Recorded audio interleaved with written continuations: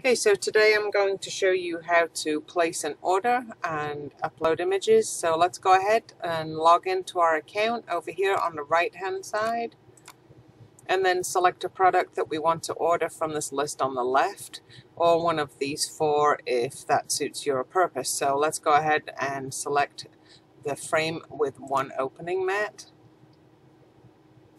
Now we have some choices to make here, and so the first thing we need to do is choose the size that we're looking to order today. Some of the sizes of prints that are listed are duplicated in different size frames, so just watch out for that, like the 8x10 and an 1114. It also is 8x10 and a 1214, so just make sure you are getting the right size frame when you place the order. Now we're going to choose the molding, so go ahead and click there and the molding box will launch. All those moldings are listed alphabetically and the price category is in the name of each molding: Artesian, Deluxe, Portrait and Slim. So we'll go ahead and scroll down and pick a frame. Next we need to choose a mat.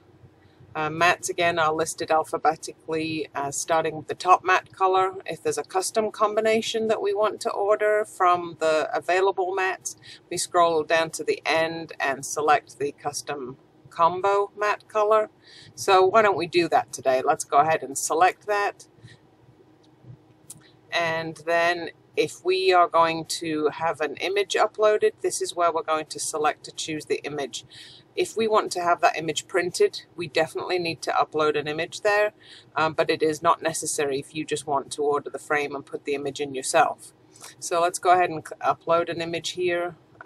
We click on that box, and if the image is not one we've already uploaded, we'll go ahead and click Choose File, and then select an image from the list.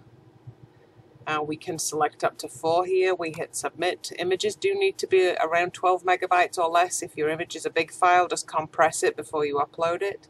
And you do want to go ahead and trim or crop whatever your image before you upload. Photoshop or whatever software you use is much more detailed than this little thumbnail you see on the screen here. So you can use it if you want to reposition the image, but it's better if you use your own editing software. So let's select the image that we want, and you see it's going to populate the frame. We can just move it down here so we don't cut off the top of her head. And if we wanted to rotate it, we could rotate the frame if we just wanted that, but I think we'll just go ahead and do vertical. On our glazing options, we definitely want to have the clear acrylic in front of that, and we're going to select print assembly today because we do want that printing. So we're all good here. We're going to add it to our cart. And now remember, we were wanting a custom color mat. So what here we're going to type in from the list of options available, and let's just say we want black over red.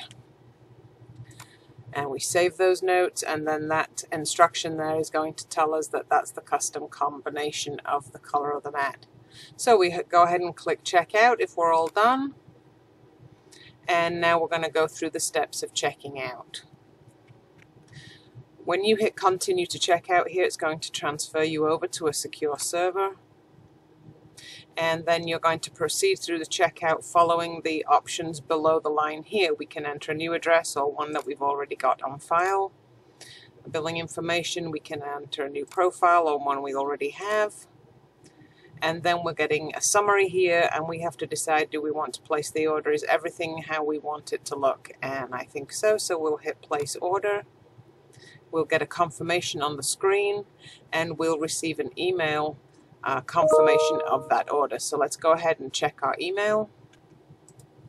And there is our confirmation, and everything looks good. There is a little option here, product image. If you click on that, that's going to show you what you just ordered. So we can go ahead and do that. And there you can see as a little thumbnail of the order that you just placed. If when you get your order confirmation that's not what you see, if it's not correct, make sure you let us know.